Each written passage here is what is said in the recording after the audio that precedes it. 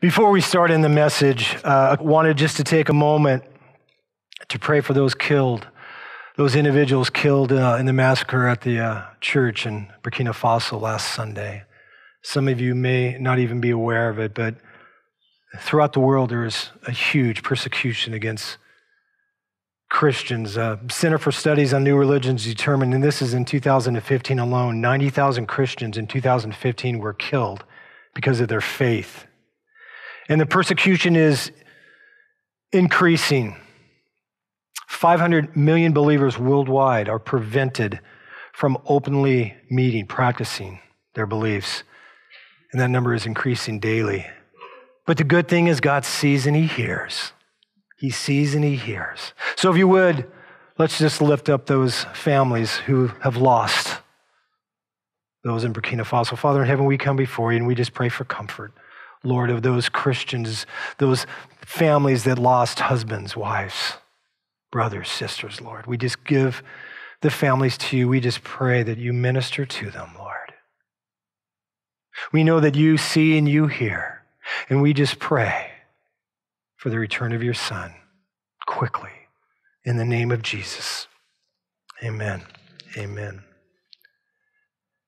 For those here this morning, in this sanctuary, or maybe listening on the radio that we have, our radio station, or maybe online, or you're watching the live stream, I want to welcome you to Calvary Chapel Grants Pass, where we seek out the Lord. We want to go deeper in our walk. We want to go deeper reading His Word, deeper in prayer. Prayer is so important. In my opinion, it is the most important meeting of the week, the prayer meeting. We want to go deeper in prayer. We want to go deeper in the Word. And here we read the Word line upon line, verse by verse, chapter by chapter, and book by book. Please turn with me to the book of Acts, Acts of the Holy Spirit. Chapter 8. On Wednesday, we ended in verse 4, and we're going to pick it up. And as I had done on Wednesday, in the morning on Wednesday, I had 15, 16 different verses that I was going to go through. I got through 4. Last night when I left here late, I had about 15, 16 verses when I got in here today. That got cut. So we're going to read 4 or 5. We'll see how far we can get. Acts chapter 8, we're going to start in verse 4. Therefore, those who were scattered went everywhere preaching the word. Then Philip went down to the city of Samaria and preached Christ to them. Verse 6, and the multitudes with one accord heeded the things spoken by Philip, hearing and seeing the miracles which he did. Verse 7, for unclean spirits, crying with a loud voice, came out of many who were possessed, and many who were paralyzed and lame were healed. Verse 8, and there was great joy in that city. There was great joy in that city. Father in heaven, we come before You this morning. We just pray by Your Spirit that You speak to us. All of us need to hear from You, Lord. Many of us are battling hardships. We need You in our lives. By Your Holy Spirit, I just pray that You touch us. In the name of Jesus, amen. In 1865, Robert J. Thomas, he was a Welsh missionary, primarily known for his work in China. But he was also drawn by the Holy Spirit to evangelize Korea. He knew that the people of the Hermit Kingdom, Korea, needed the gospel. But Korea, observing how Westerners had mistreated China, they closed their doors to foreigners. Trade with foreigners was forbidden, and if anyone was caught, they could be arrested, killed. Tension between Koreans and foreigners was at an all-time high. Robert still felt he needed to do something. He had a call by the Holy Spirit to go to the people in Korea. And in 1866, just 1 year later, Robert learned that an American boat, the General Sherman, was going to try to establish trade relations between Korea and the United States. He offered to accompany the boat as an interpreter in exchange for a chance to spread the gospel. The General Sherman sailed up the Taedong River toward Pyongyang. Robert tossed Bibles and gospel tracts in the native tongue under the river bank as the ship proceeded. Upon discovery, Korean officials ordered the American boat to turn around, leave at once. The Americans defied the warning, and they paid with their lives. The schooner had ran aground and stuck fast in the muddy bottom. The ship was set on fire by the Koreans, and as the sailors and Thomas fled the burning boat, all were attacked and killed.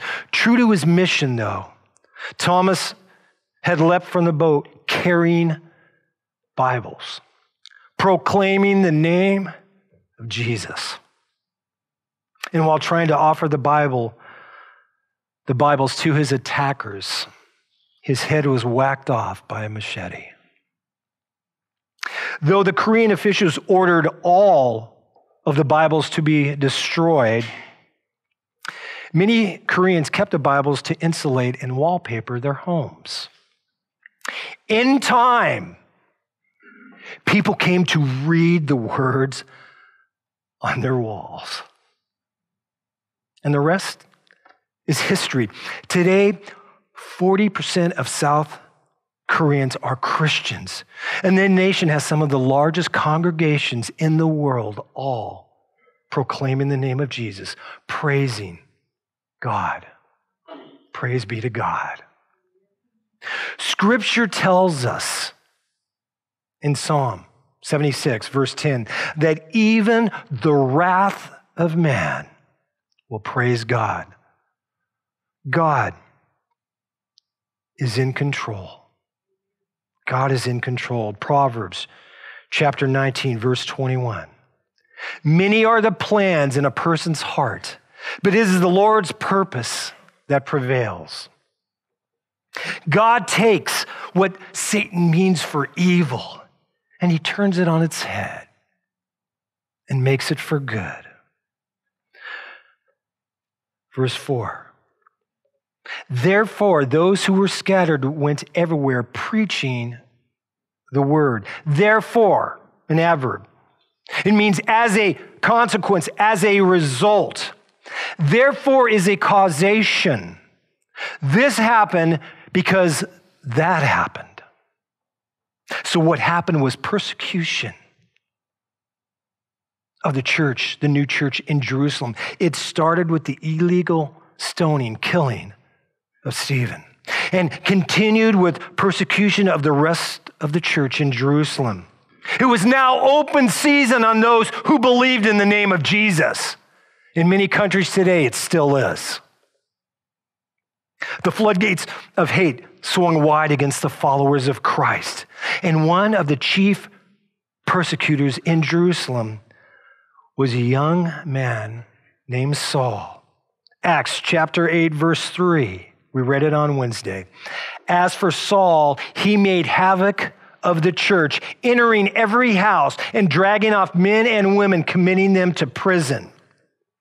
The phrase made havoc is very fitting. In the Greek, it denotes a brutal cruelty, as like a boar ravaging a vineyard, or as a wild animal savaging a body.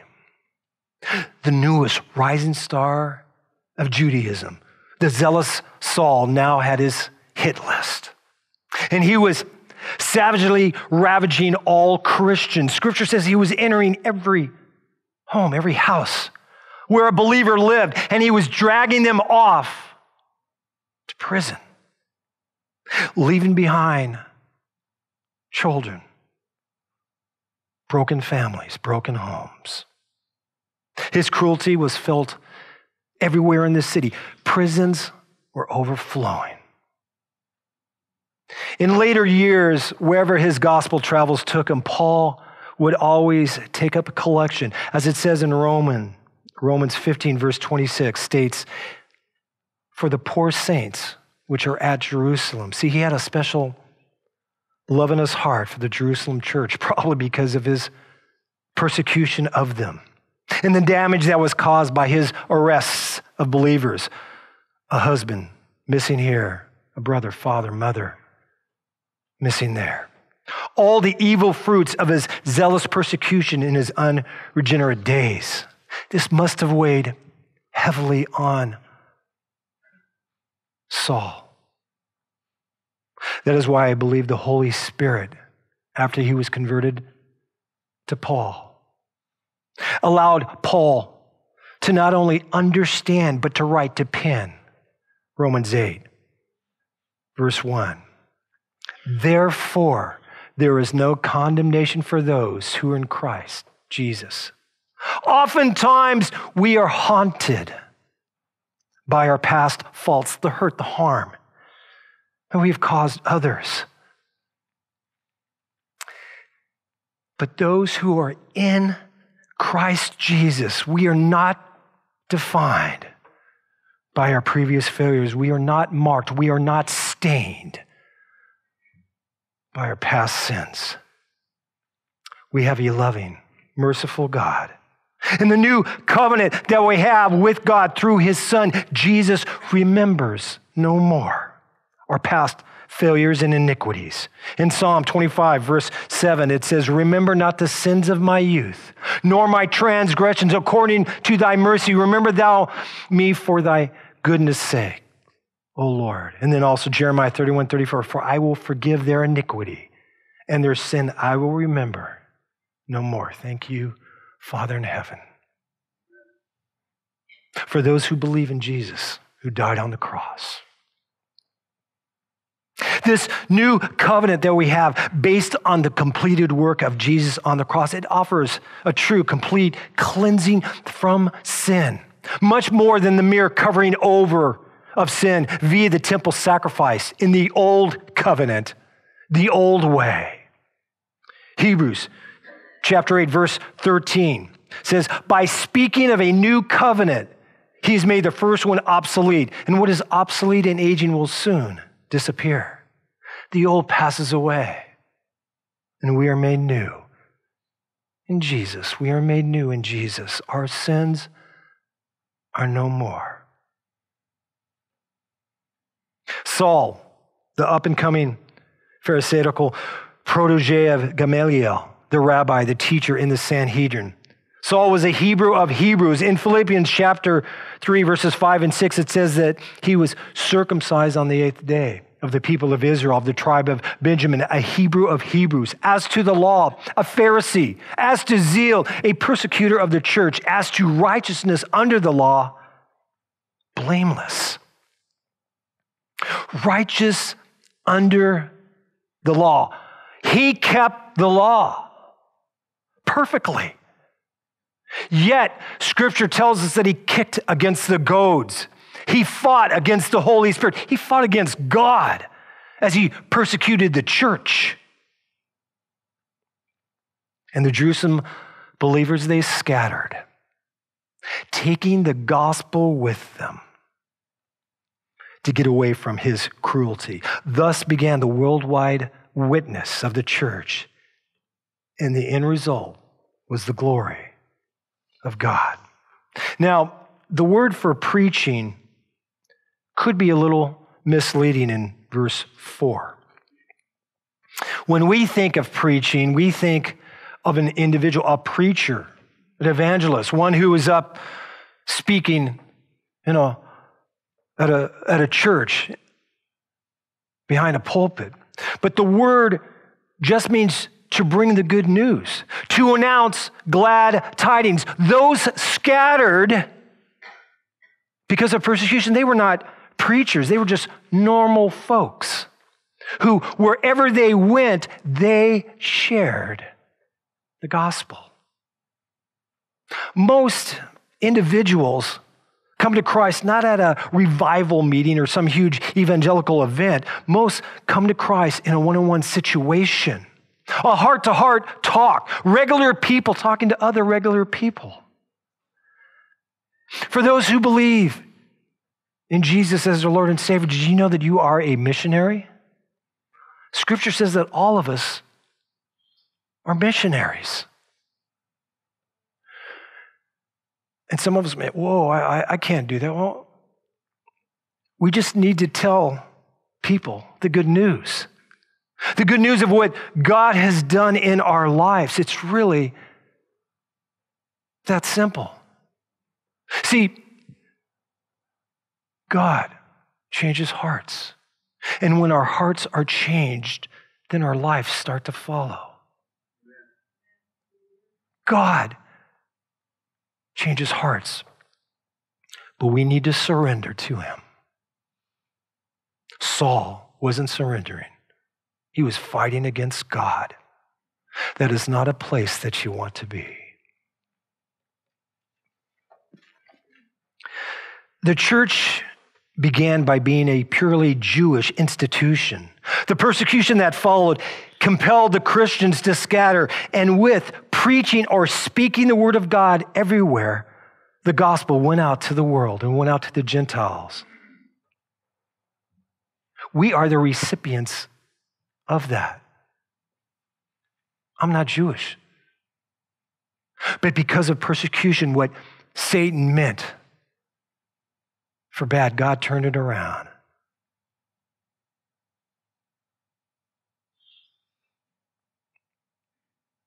The gospel went out to the whole world. Verse 5. Then Philip went down to the city of Samaria and preached Christ to them. So, who was Philip? Well, there are 4 different men named Philip in the Bible. Philip was the name of 2 of King Herod's sons by different wives. You can read about that in Luke chapter 3 and also Matthew chapter 14. The other 2 Philips were early church believers, and they were very instrumental in the new church. First, you had Philip the disciple or the apostle of Christ. He was one of the original 12. And then you had Philip the evangelist, or as some would call him, Philip the deacon. It is this Philip that verse 5 is speaking about.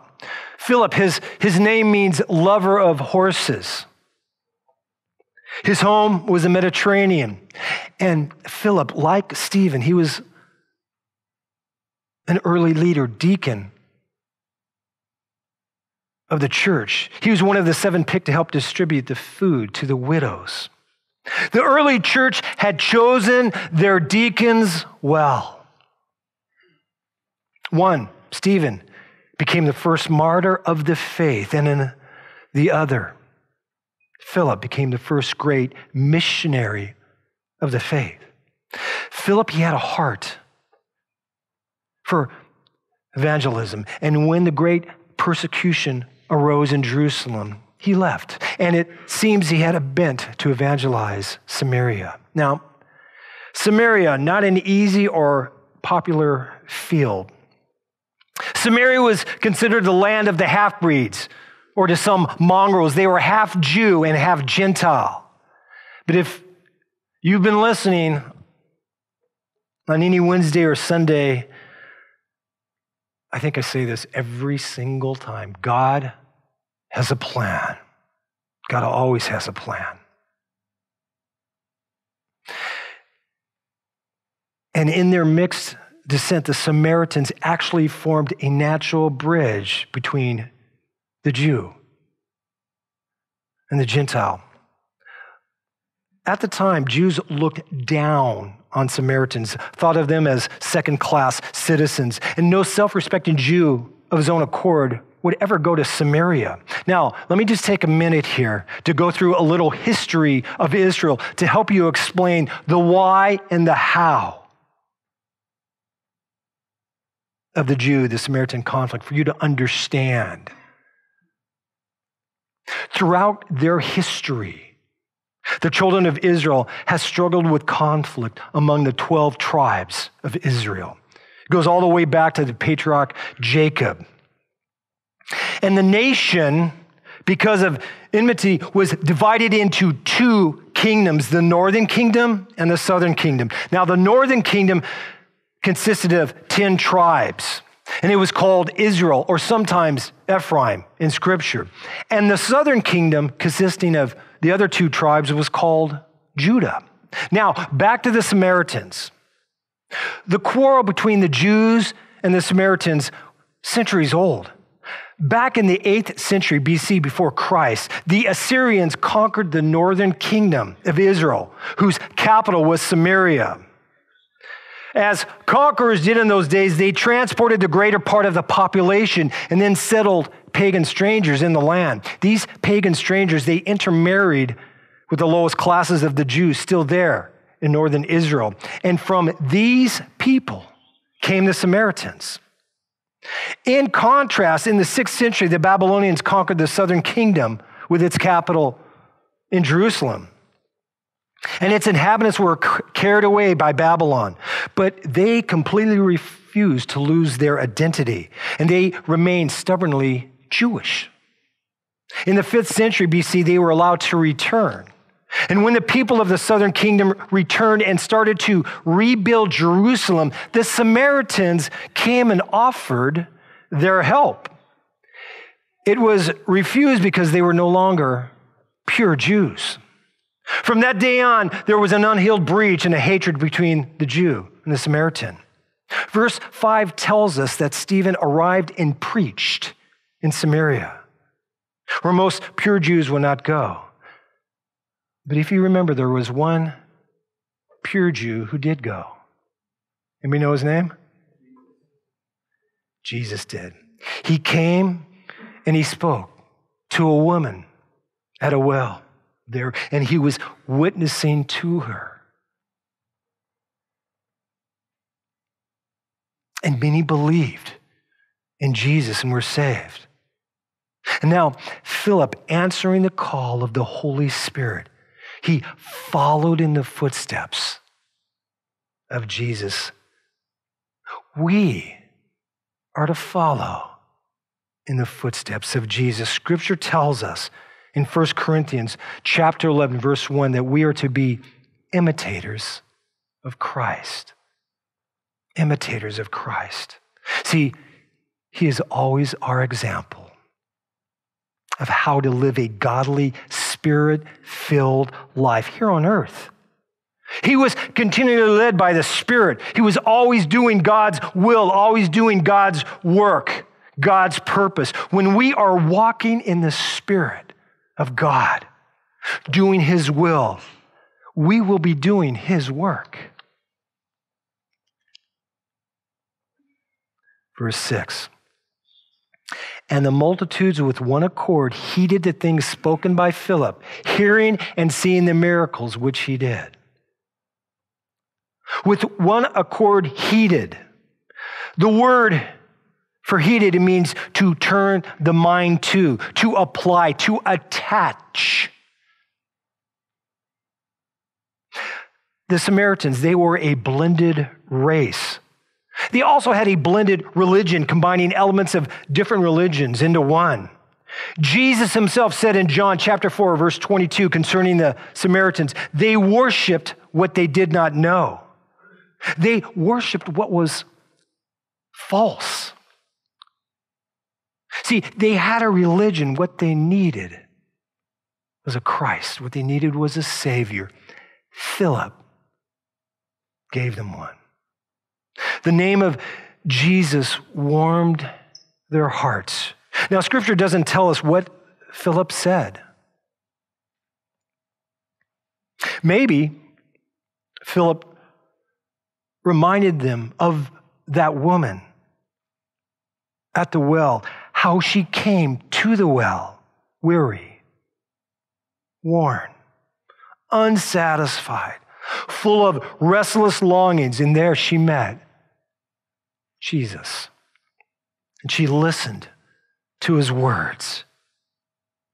And then how she left satisfied, with joy ringing in her heart. It says that she went back to her village, and then she brought others to Jesus, to listen to Jesus. And then Scripture says that he stayed in their village with them in their homes as a guest for days. Maybe Philip told them, the Samaritans, about James and John, sons of thunder, and how they wanted to call down fire on Samaria, and how Jesus rebuked them for their ignorance of the true nature of the Holy Spirit. You can read about that in Luke chapter 9. Those stories would have been attention-getting conversation starters. And then Philip, he probably told the story of the one who came from glory, Jesus. How he lived a perfect, sinless life, being guided by the Holy Spirit, and then died upon a cruel tree. But that all who believed would have redemption through his blood. And that Jesus, he was resurrected. Death could not hold him. The grave held no power. And that Jesus, the Son of God, is right now in heaven, right hand of God.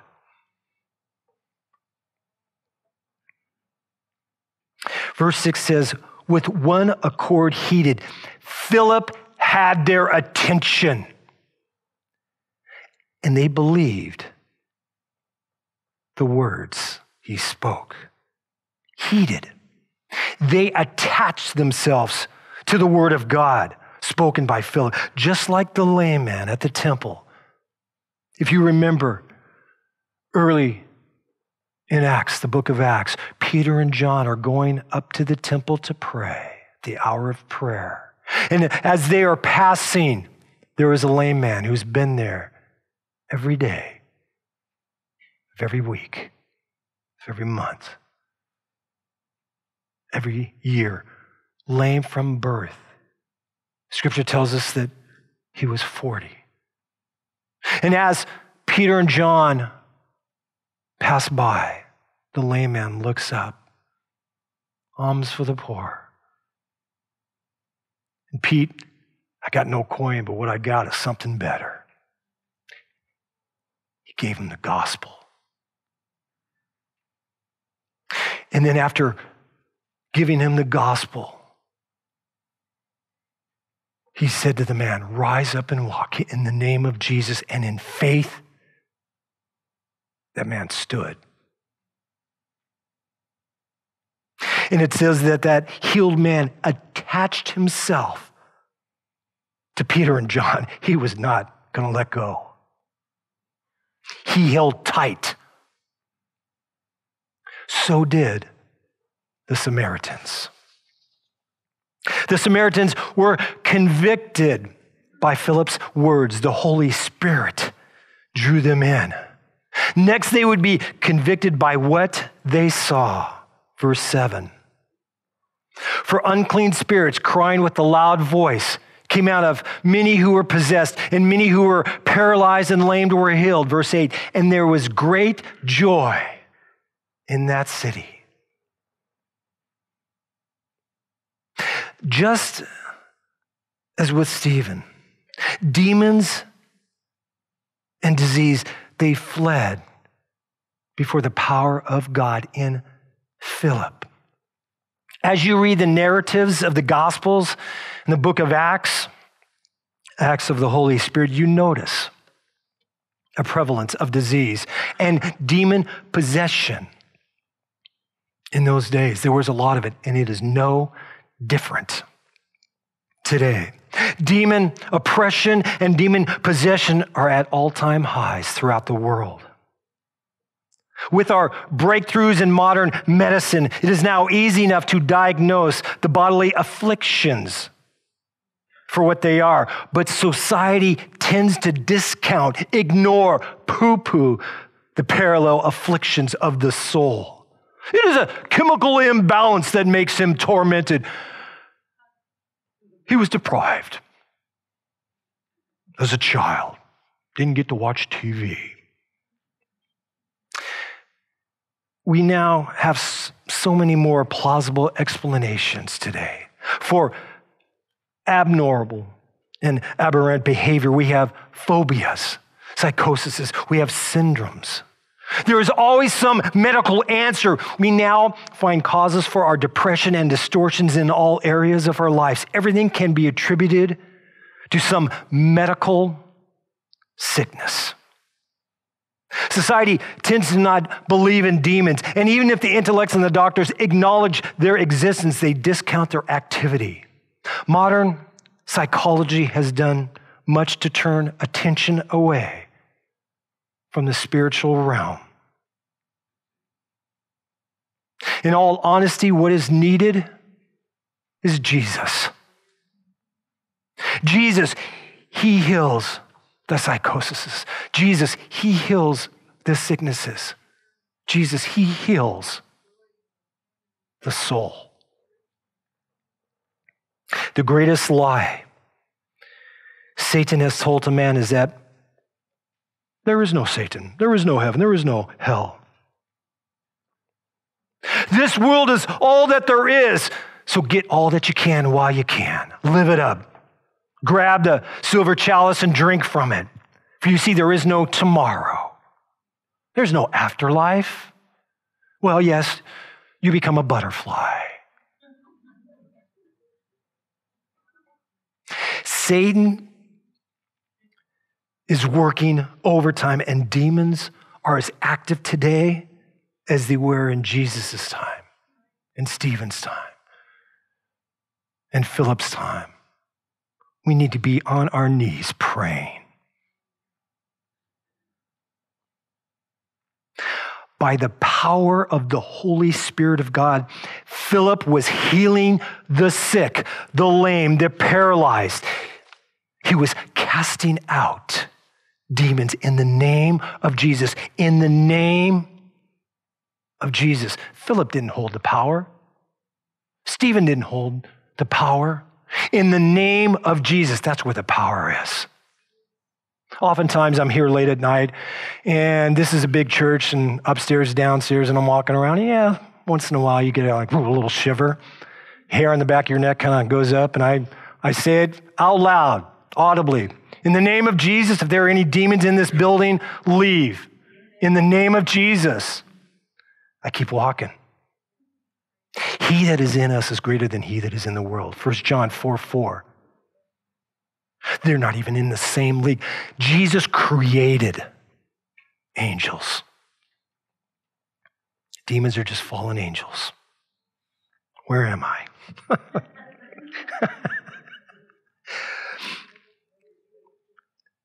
He was casting out demons. And his power to do this, it gave tremendous weight to his preaching. Philip came as an ambassador for Christ. He was a messenger of the good news of Jesus. Back in the day, an ambassador or one sent of an official or king was always sent with the seal of that official or king to show the authority of which he came from. People always wanted to know the authority or the power of one's words and actions. Same today.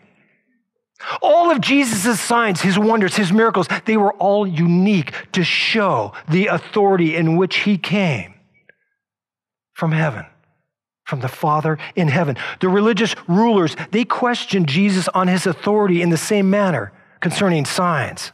In John chapter 2, verse 18, so the Jews answered and said to him, what sign do you show to us since you do these things? And then in Matthew chapter 12, verses 38 through 40. Then some of the scribes and Pharisees answered, saying, Teacher, we want to see a sign from you. But he answered and said to them, an evil and adulterous generation seeks after a sign, and no sign will be given to it except the sign of the prophet Jonah.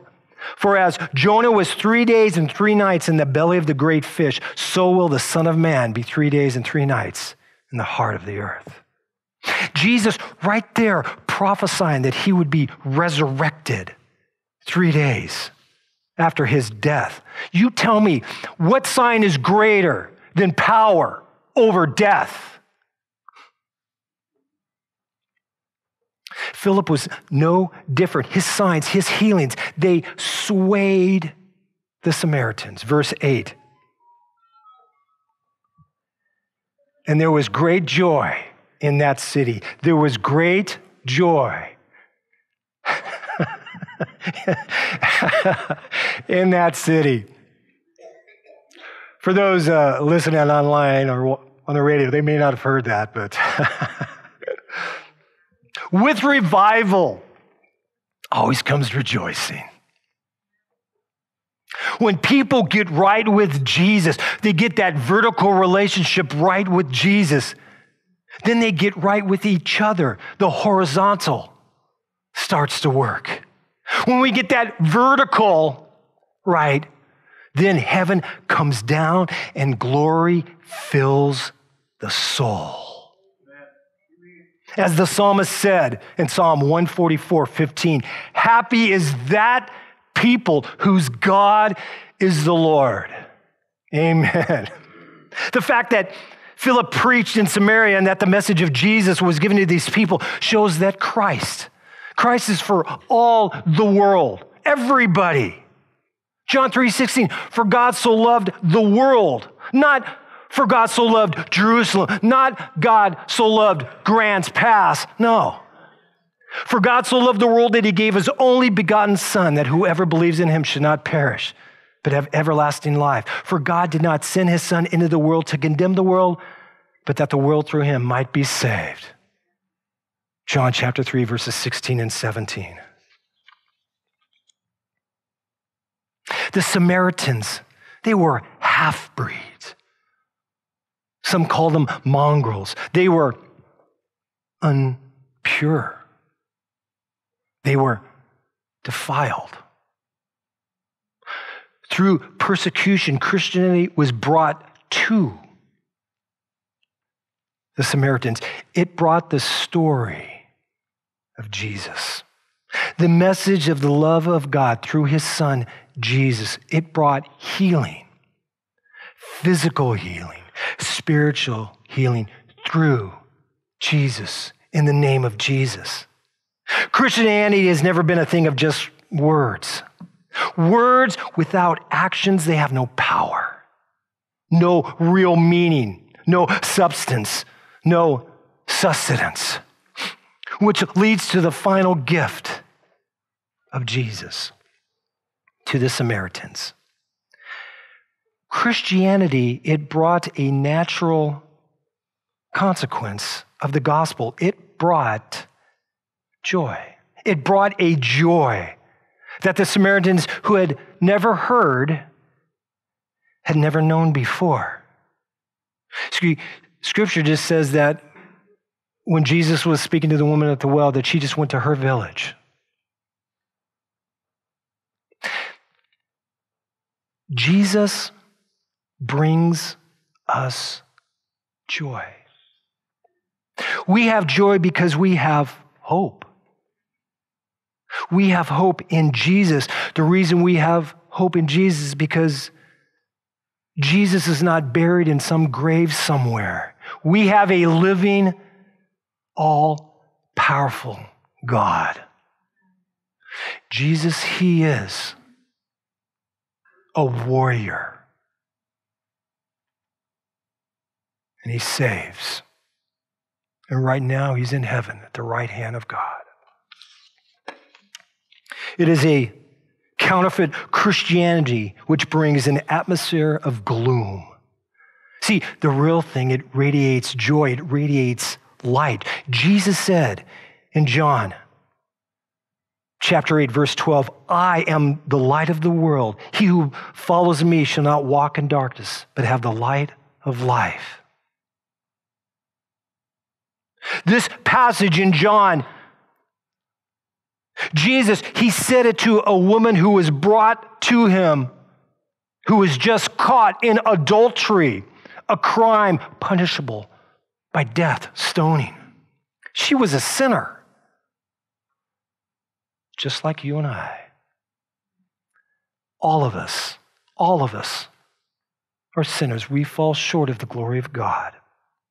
But Jesus showed mercy to her and told her to stop sinning. I'm going to read John chapter 8, beginning in verse 7. So when they continued asking him, He raised himself up and said to them, "He who is without sin among you, let him throw a stone at her first." And again he stooped down and wrote on the ground. Verse 9, then those who heard it, being convicted by their conscience, went out one by one, beginning with the oldest even to the last. And Jesus was left alone, and the woman standing in the midst. Verse 10, when Jesus had raised himself up and saw no one but the woman, he said to her, "Woman, where are those accusers of yours? Has no one condemned you?" She said, "No one, Lord." And Jesus said to her, "Neither do I condemn you. Go and sin no more." Verse 12. Then Jesus spoke to them again, saying, "I am the light of the world. He who follows me shall not walk in darkness, but have the light of life." She was a sinner, caught in the act, just like you and I. She was defiled, unpure, just like the Samaritans, just like you and I. But God, through his plan, through his Son, reaches down from heaven to us. He gives us a way for cleansing. He gives us a way for healing. He gives us a way for eternal salvation. Jesus, he's the only real, true superhero that I know of. No one compares. When you give your life to Jesus, when you surrender your life to Jesus, there is no more condemnation. All of your past faults, failures, they're gone. There is no more condemnation. But there is joy. There is joy. There is hope. Hope. There is redemption. There is salvation. There is eternal salvation, eternity with God in heaven. You don't turn into a butterfly. All of us have an afterlife from this world.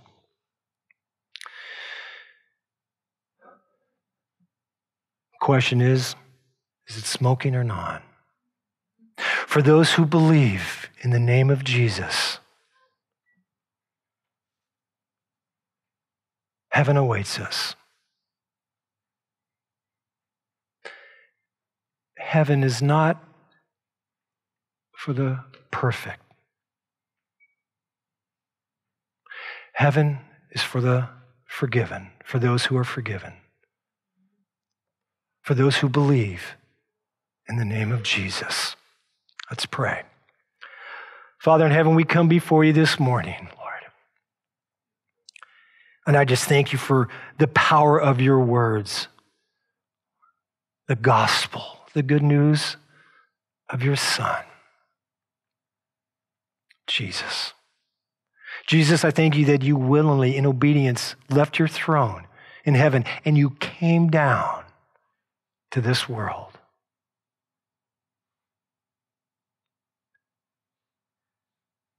And then you willingly went to the cross. You endured for us. You died so that we could live for those who believe in your name. I just thank you for that. And in your name, in the name of Jesus, we pray. Amen. As always, I want to make sure that there is an opportunity for anyone who wants to come up for prayer, whatever it may be. Maybe you don't know Jesus as your Lord and Savior. Maybe you're struggling with whatever. There will be individuals, pastors, and their wives up here. Please do not leave this building without doing business with God. God bless.